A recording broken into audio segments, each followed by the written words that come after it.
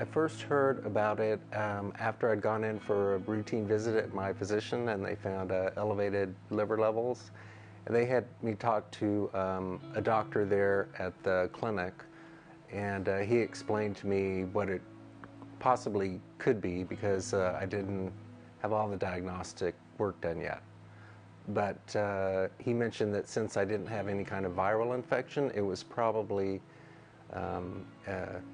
non-alcoholic fatty liver disease. The way I heard about NASH was when I actually, my ammonia levels, I didn't realize I was sick.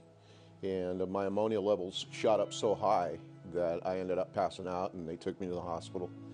And when I was in the hospital, they came back and told me that I was in liver failure and that I had NASH, you know, the non-alcoholic cirrhosis of the liver.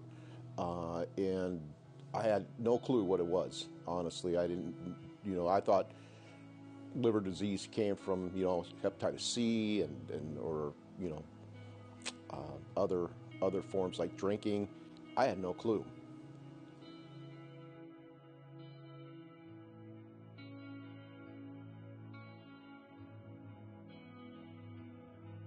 A few years, well, maybe 20 years ago, I had my gallbladder out.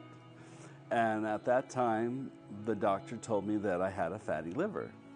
And I thought to myself, well, what does that mean? And there was really no discussion about what does it mean to have a fatty liver, what could you be doing about it?